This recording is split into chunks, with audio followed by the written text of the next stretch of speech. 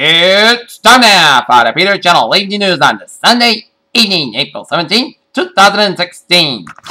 Good evening, everybody. I'm Peter Wiggins out here. 5:10 p.m. news headlines on this Sunday evening, and our top story is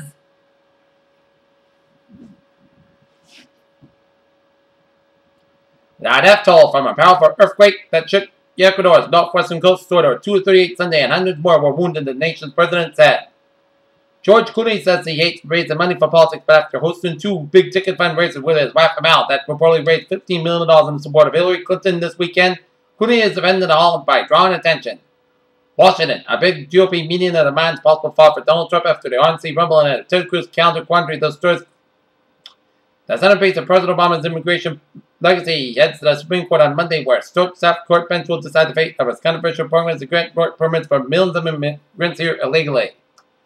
Iran recently rolled out a couple of windows in the air defense that received from Russia Sunday, according to regional reports. Iran started to receive its first parts of the S-300 missile defense system from Russia last week. A U.S. Air Force reconnaissance plane was intercepted by a Russian fighter plane over the Baltic Sea in what American officials said on Sunday was an unsafe and unprofessional manner. Brazil. Lawmakers in Brazil's lower house have begun vote on whether to impeach President Dilma Rousseff. Senior negotiators say rebels entitled to retaliate.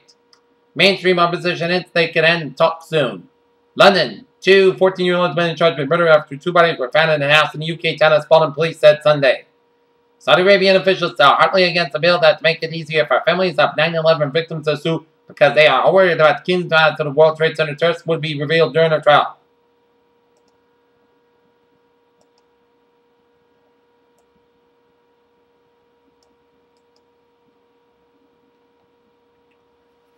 Paris. French President Francois Hollande set to sign an arms deal with Egypt with more than $1 billion found months in the negotiations. Doha Qatar. A schism between Saudi Arabia and Iran over oil production ended the meeting of OPEC and other oil-producing countries Sunday to establish a production freeze. Brussels. Thousands marched in Brussels Sunday against terror, including some caught up in the suicide bomb attacks on Belgium airport and metro station. Geneva, Switzerland. As many as 155 countries rolled out a new polio vaccine worldwide in an effort to eradicate the crippling disease. Washington. A Russian fighter jet barreled over a U.S. Air Force reconnaissance aircraft through the Baltic Sea earlier this week.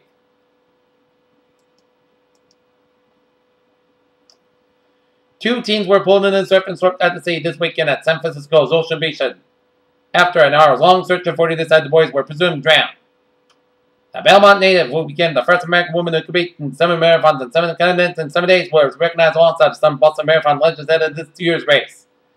A Manu police say opened fire on 2 firefighters carried out a welfare check in Temple Hills Memorial Home, or allegedly fought someone who was breaking in house that he took action to defend himself, a fire department spokesman told ABC News. 9 people, who included 3 children, were injured Sunday afternoon when 2 vehicles collided in North Hills, California. More than 60 firefighters responded to the scene following the accident, in which one vehicle rolled over, ejecting several occupants. Chicago. The Chicago Teachers Union is on a treasurer to strike after rejecting an officer's recommendation on a proposed 4-year contract.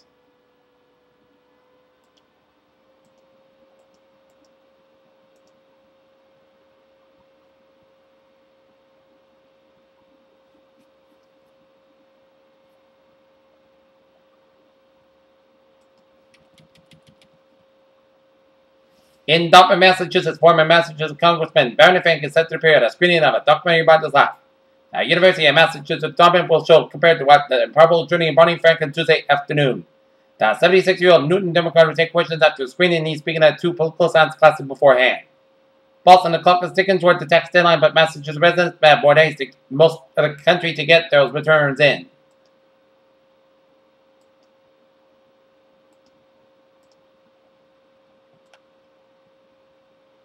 The deal to freeze oil output by OPEC and the non-OPEC producers fell apart on Sunday after Saudi Arabia demanded that Iran join in despite calls of Riyadh to save the agreement and help prop up crude oil prices. The Yahoo file series should be reaching a turning point this week. Any company with an interest in buying all part of its troubled Sunnyvale, California company. London. A British Airways flight Sunday appears to have collided with a drone on flight bound for London's busy Heathrow Airport, which may be the first such incident involving a major airline. Many parts of Ohio and West Virginia will soon inhere the swarms of insects as the patches of neighboring states. And unprecedented scientific collaboration in investigating massive volcano that stretches across the border of China and North Korea. Elderly women take type 2 diabetes who take metformin may be at low risk of developing some types of cancer, according to a new large study from Roswell Park Cancer Institute and the University of Buffalo. Washington, the United States is likely to see outbreaks of the Zika virus with perhaps dozens of scores of people affected. Chernobyl, Ukraine. 3 decades after the Chernobyl disaster sent a radioactive cloud over much of Europe, opposite to the nuclear power has fizzled into obscurity here. CMS has introduced a new model that takes another step movement away from the traditional fee-for-service model in primary care. The comprehensive Primary Care Plus program for care benefits announced by CMS.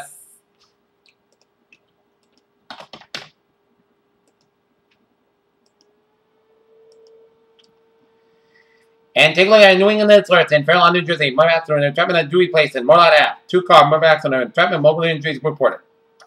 Bear Channel News time, 5:16 p.m. on this Sunday afternoon. Time out for spot support. The Wheat Lions softball team completed a sweep of the Rhode Island Ankle Woman. First, 11-3 in the first, then 8-7 in the second. Okay, NBA score. The Detroit Pistons trailed the Cleveland Cavaliers 91-88 in game number 1 of that NBA Eastern Conference first round game. Through 2 periods, Chicago Blackhawks leading the St. Louis Blues 2-1. In MLS soccer action, New England Revolution and Orlando Football Club tied at 1 apiece down in Orlando. Major League Baseball scores: the Boston Red Sox fall to the Toronto Blue Jays 5-3. Cincinnati Reds fall to the St. Louis Cardinals 4-3.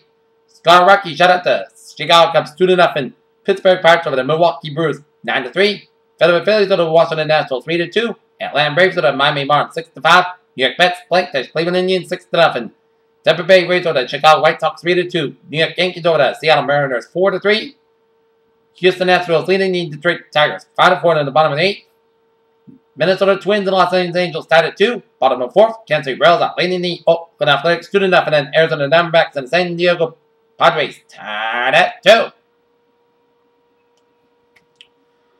Oakland, California Star Guard Stephen Curry remains critical for Game 2 of the Golden State Warriors playoff series against Houston Rockets on Monday after Ronald's right ankle in the second quarter Game 1.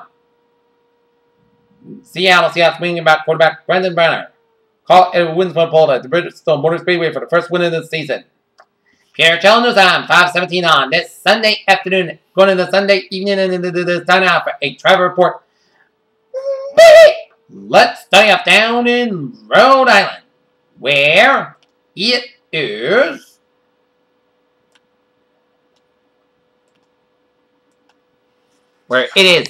looking at the 9 ways and byways of down. But on one day on the westbound side, the accident just ran North Kingston just before Route 1. And 95 minutes southbound side, a little slow from Hopkins right down all the way up to North Stonington, Connecticut, doing the next and 95 southbound down to North Stonington, Connecticut, just ran. Route 184, so expect some delays, but the Ocean State Highways are looking good. Southeast of Massachusetts and Cape Cod and vicinity highways are looking good. Southeast Expressway on the southbound side, stop and go down to the Dorchester stretch, then hit brakes again before the Furnace-Brook Parkway and before the Braintree split. Mass parking on the eastbound side, slow from the Southeast Expressway all the way out to the Yalston Barn tolls. All the way at the Logan Airport. Mass parking westbound side, slow from Logan Airport all the way out to the Southeast Expressway. 93 on the northbound side, a little slow around the Mass Pike in Boston. Mass parking on the eastbound side, slow before Route 128 in Weston. 120 on the southbound side, slow from Linfield all the way at Route 93 in Redding. Mass parking on both ends, a little slow from Chetland to I-84 in Sturbridge doing an accident on. Mass parking on the westbound side just around the Charlton-Sturbridge section. 91 on the southbound side, a little slow around 291 in Springfield. I-91 on the southbound side, we had an accident just in Northampton just before Route 5, so expect a few delays. I-91 and I-87, then an I-89. It's slow on I-87 and southbound side after the Canadian border. In Vermont, I-89 and 91 and it's slow after the Canadian border. But Vermont and New Hampshire main highways are looking good. Down in Connecticut, 395 on the southbound side, a little slow on Route 101 in Killeen, doing the next one on 395 southbound just around Route 101 in Killeen. 91 in the northbound side, good accident just before I-84 in Hartford, so expect some delays. I-91 in the southbound side, good accident just around Rocky Hill, around Route 160, so expect some delays.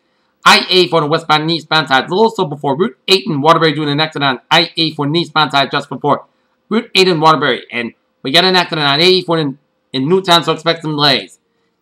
95 on the southbound side. Also from New Haven all the way out to Milford.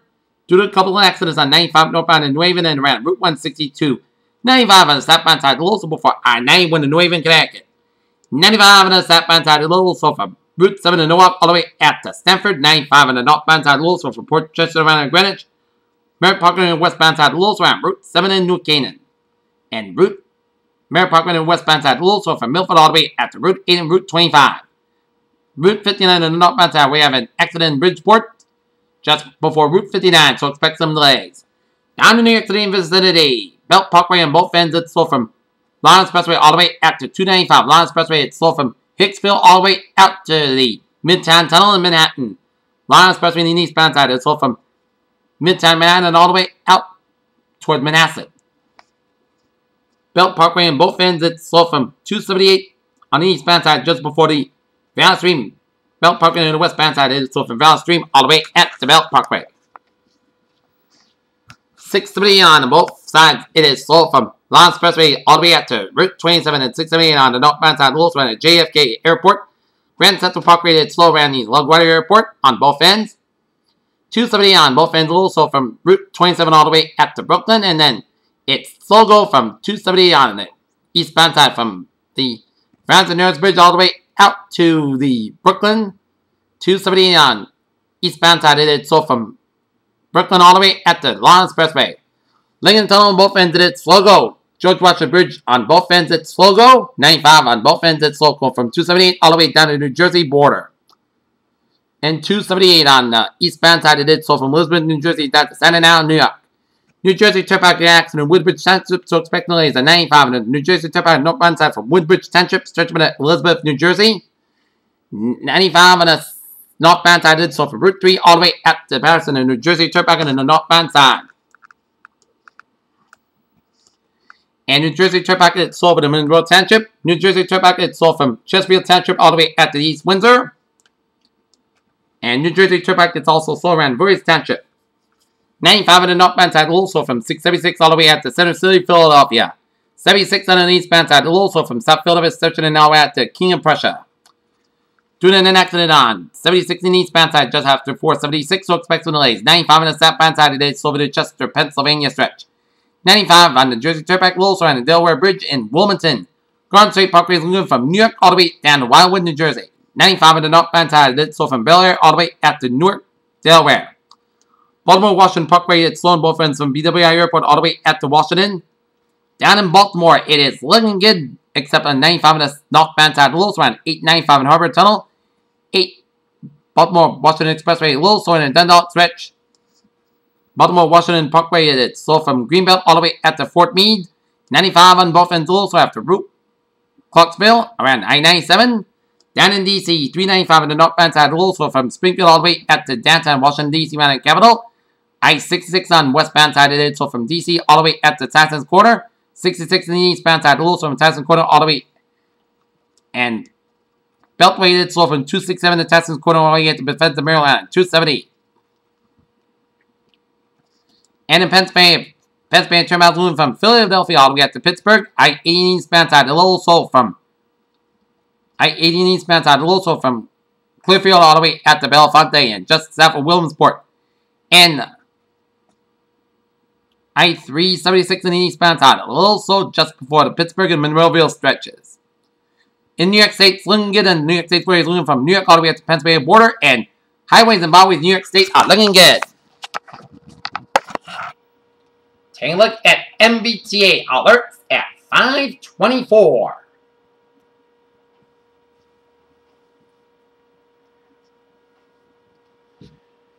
Green Line E branch position minor delays.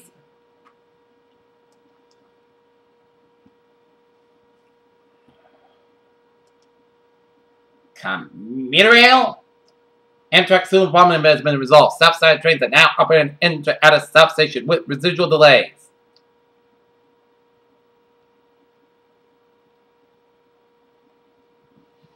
And on the ferries, they are looking good. Peter Chell News on 5:24 on this Sunday evening, and it is time now for a weather report. And it turned out to be a spectacular Sunday in the weather department with clear skies and mild temperatures, but it comes at a cost with elevated fire weather potential. Today, area fire weather officials are advising elevated fire weather potential again today with gusts being lighter than what we experienced yesterday. It's generally between 15 and 20 miles per hour with the strongest winds across southeast New England. However, temperatures will be warmer than yesterday. Minimum relative humidity values will drop to between 10 and 25%. As given the end of the minute, dry area in our area is still in pre-green up, there will be an elevated risk of fire spread potential. Alright, 7-day forecast goes like this. For tonight, clear skies about 37 degrees, east with about 6 miles and upcoming, light variable in the evening. For Monday, most night skies about 71 degrees, light variable, wind becoming north around 6 miles in the morning. Monday night, chance of showers may after 10 p.m. Most skies got about 42 degrees and southeast with about 3 to 6 miles an hour. Chance of 50%. New precipitation less than 7 inches possible. Tuesday, a chance of showers may before 1 p.m. Mostly cloudy skies, low about high about 55 degrees, normal about 5 to 7 miles an hour. Chance of 30%. New precipitation less than 7 inches possible for Tuesday. Most clear skies about 38 degrees, northeast with about 7 miles an hour. Wednesday, sunny, most clear skies about 56, about 37 degrees. For Thursday, sunny and cloudy skies about 67, about 46 degrees. Friday, chance of showers after 11 p.m. Mostly cloudy skies with a chance of showers after 11 a.m. Most cloudy skies about 69, about 48 degrees. And chance of 30% on Friday, up to 50% by Friday night. Saturday, sunny and cloudy skies about 61, about 39 degrees. And for Sunday, most cloudy skies about 58 degrees.